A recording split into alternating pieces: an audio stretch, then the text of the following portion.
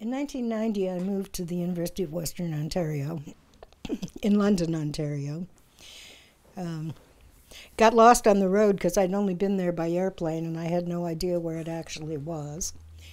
Had no idea I had to go through Toronto to get there unless I took a ferry. Anyway, that was water long under the bridge. I accepted the position as department chair, coming, I thought, to a department with a fairly firm commitment to what people then called symbolic anthropology, which I'm okay with. It's one of a number of names for qualitative ethnographic research that I'm comfortable with. It turned out to be something which wasn't working quite that way. I also thought I was hired to move a very good master's program to the PhD level, and the dean of the day did not want to do that. So I ended up doing many things.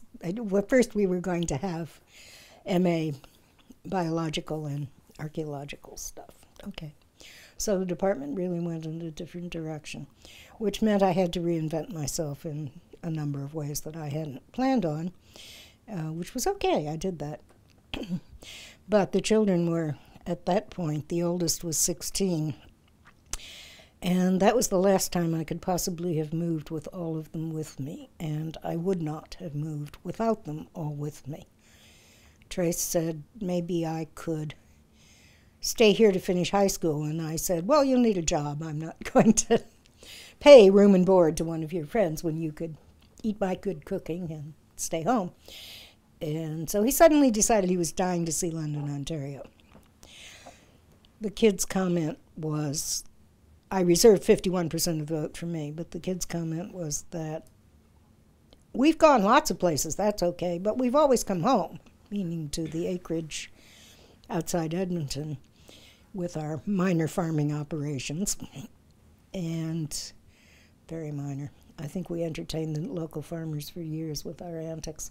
Anyway, so I made a deal with the kids that we would go back to Alberta the summer after our first year here, and that they could visit their friends for a couple of weeks.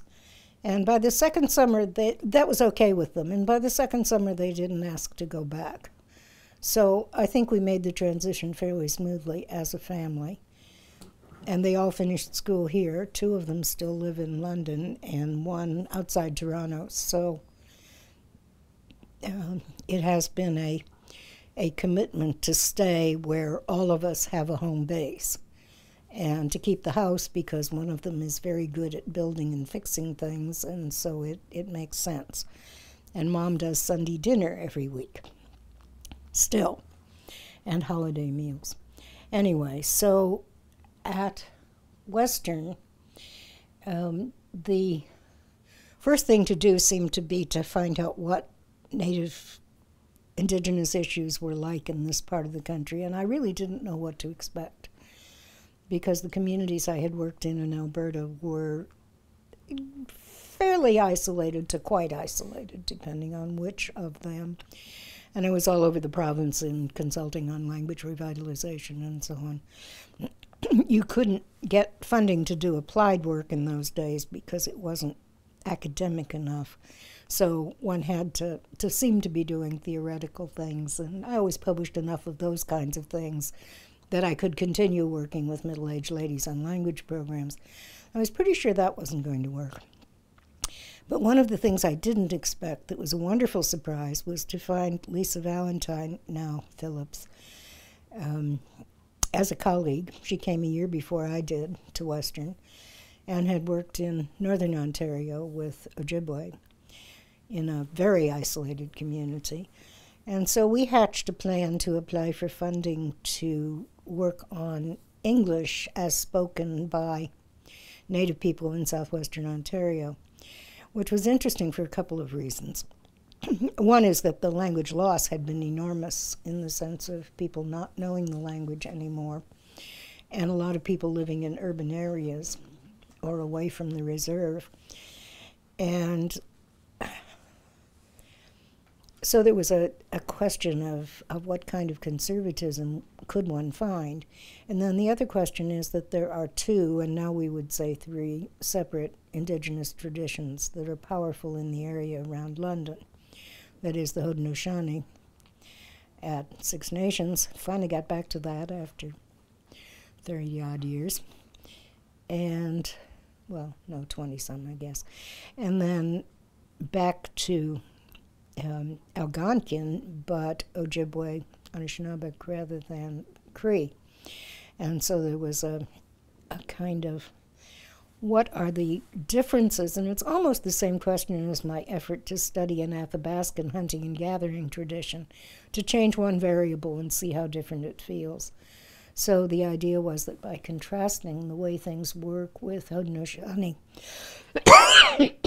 and Anishinaabe people in this part of Ontario, that we would begin to get some sense of how those things had worked, and that they would be consistent with the traditional hunter-gatherer tradition of the Anishinaabe, or the Three Fires Confederacy, which also includes Potawatomi and Odawa, and the Haudenosaunee.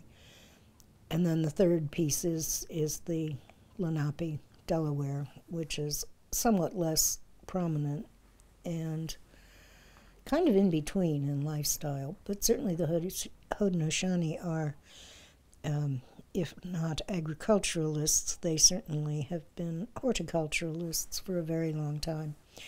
And I think that that shows in the formality and timing and openness to things being structured that one does not find with the formerly nomadic groups of people whose subsistence depends on being able to shift the relevant at this moment social relations much more rapidly.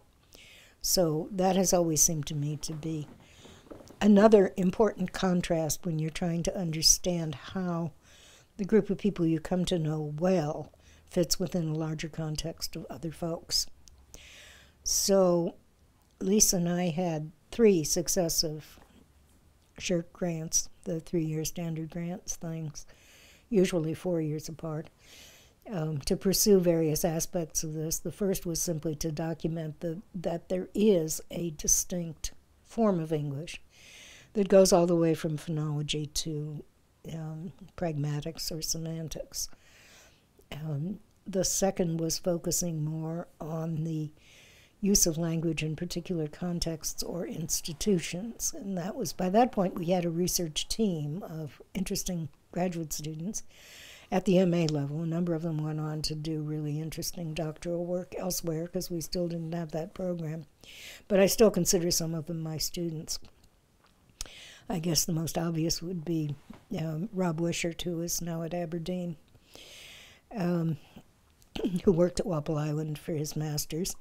And that was a question of, okay, we've got this thing where they hunt, okay, but it's rat, that is muskrat, and geese, and ducks, and so on. And to see how that would work differently in terms of the relationship of people and land. And he did some interesting work along narrative lines. All of them were sort of between linguistic anthropology and social, none of them knowing much linguistics in the straightforward sense. Teresa McCarthy, who is from Six Nations, is now at the University of Buffalo, continuing to do some similar kind of work. So there were some nice pieces that, and Kath Buttle from that period is at Manitoba now. Lindy Lou Flynn was teaching at that funny little college in Fort McMurray until they decided that they didn't need anything except tech sciences and fired their whole staff, which gave her a great pension. Anyway, they were a good bunch in a good many kinds of ways. And so we didn't publish a lot out of that for a variety of reasons having to do with the collaboration, but there was a lot of good work done. And then I moved rather gradually into wanting to talk about what I called nomadic legacies, that is, the relationship between language and land and people's sense of identity.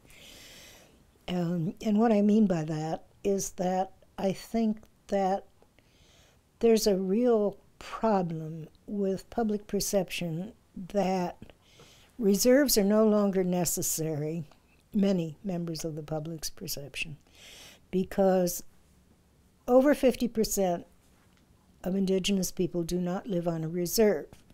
Now that has a little bit to do with the definition of status Indians and the inclusion of Métis and Inuit and so on. So it's an inflated figure in many ways. But in many other ways, approximately half of the population of any band registration will not be living there at a given moment. So the obvious response is, well then, so what? They will merge into the general population. That has not happened so far, and it's not going to. And then, because the sense of identity is something that is to be maintained. Many of the people who live in the city do not speak their traditional languages, or if they do, it's a few sort of, hi guys, how are you? Thank you, please. No, not, but thank you, certainly. There's some ritual use of the language, but not much fluency at all among younger people in this area.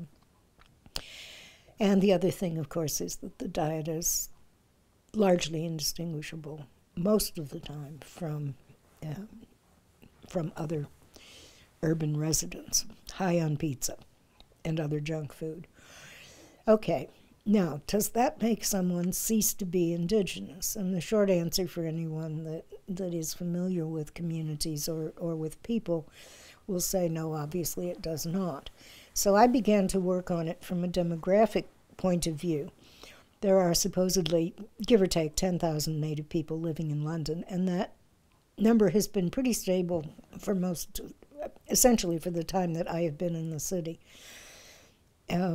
However, and my colleagues in sociology say it doesn't matter to them, they're not the same 10,000 people every year. And that's critical because it means that people go back and forth, that you make decisions about where you're going to live at one point in your life or your career. So someone will come to the city to go to school, to take a job, to access social services or medical services particularly that aren't available at home, and then they will go home at other points. Or they will leave the kids with the grandparents on the res and come in to do whatever they do, and everybody will move back and forth. Or the people who live in the city go home frequently to their home communities. So I began to talk about the importance of the home place as a place of belonging, whether one is present on it or not. When you meet an indigenous person, the first thing you're going to do is spend some time negotiating where are you from. And you're going to keep negotiating till you hit someone you've both heard of. Even if it's the Prime Minister of Canada, you have to find a link so that you know where to put that other person. And it's not in terms of the question isn't where are you living, it's where you're from. And that from is the thing that ties you to a place and to a particular local version of the Anishinaabeg tradition. I've worked largely on that side of the cultural variability. And so what it seems important to talk about is the process of decision-making, whereby people go to the resources they need, as opposed to the logic of the larger society that says, let's drag home the cave bear we just bashed over the head and put a fence around our cave so that we can have our settledness. And given the enormous resistance of mainstream Western society to the nomadic or quasi-nomadic residential patterns of indigenous peoples around the world, it seems really clear that this is a divide that needs to be understood more clearly. It doesn't mean you aren't tied to land. In fact, it probably means that you're tied much more intensely to land, but you use a wide range of places. The traditional territory extends a long way from the home place, And there is a seasonal exploitation cycle that will take you to a lot of other places where you will overlap with the land use of other groups, and our legal system still can't seem to understand that one. So there's a whole lot of stuff about the rational decision-making approach to life and to sustainability of social and natural world relationships that I think needs to be rethought in anthropology and Canadian society, and certainly in terms of Indigenous policy. So I have yet to complete the book-length treatment of that, but I've published at least half a dozen papers dealing with aspects of the argument. And we've had a second-generation research team of sorts that has worked along with some of those issues, and I think done some really interesting work. So that has been a question of trying to argue for the persistence of traditional Indigenous culture in modernity or post-modernity, if you must. And I think that's really important. I tie it very closely to oral tradition and the transmission of knowledge from particular people that you know who they are. And so, for example, when we talk to our research ethics board, they want us to be, they want our informants, which is a word I hate, to be anonymous. And you can't say that to an Indigenous person because they're not going to know whether they need to take something seriously until they know who said it and whether they have any respect for that person or that person's expertise to talk about that issue.